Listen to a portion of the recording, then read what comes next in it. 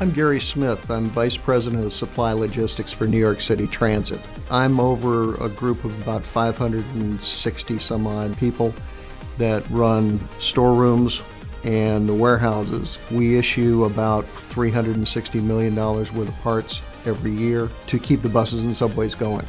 We need CLTD because it's a piece of the entire supply chain function that has really been kind of missing. Anybody who is in warehousing operations, transportation, trucking, importing, exporting, whether you're in the private sector or in the public sector, should all be part of this organization. I think any of those people who want to provide themselves with another impetus to improve themselves and the ability to be able to say, I know what I'm talking about.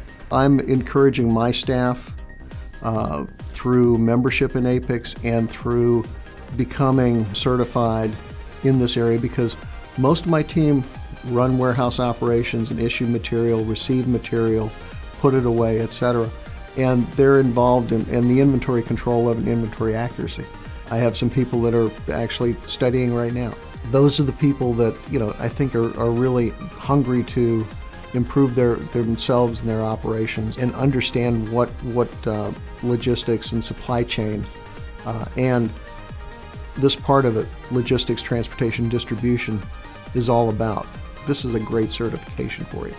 It's in-depth and also a very rewarding experience. I'm really excited about it because it's an area that I've been involved in for, many, many years.